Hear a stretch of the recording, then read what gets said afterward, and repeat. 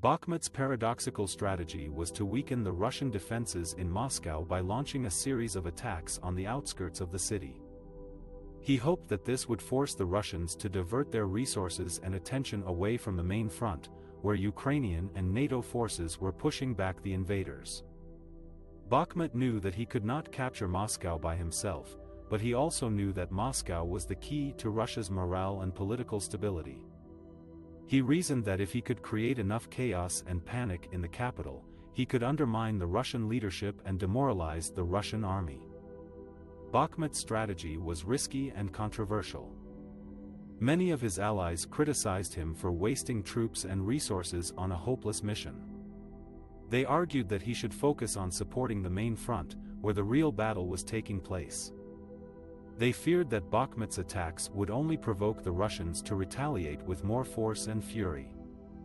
But Bakhmut was convinced that his strategy was the only way to save Moscow from the Nazis. He believed that by distracting the Russians from the main front, he was giving his allies a chance to break through their defenses and reach Moscow before them. He hoped that by creating a sense of urgency and desperation in Moscow, he was inspiring the people to resist the Nazis and defend their city.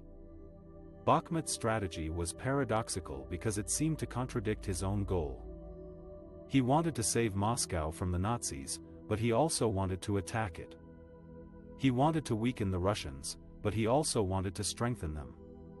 He wanted to help his allies, but he also wanted to act independently. Bakhmut's strategy was also effective because it worked.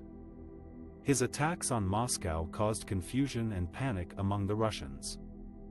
They forced them to shift their troops and resources away from the main front, where they were losing ground. They also sparked a wave of resistance and patriotism among the people of Moscow, who rallied behind their leaders and fought back against the Nazis.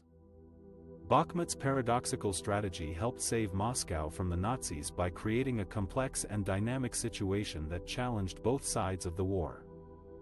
He showed that sometimes, the best way to achieve a goal is to do something unexpected and unconventional.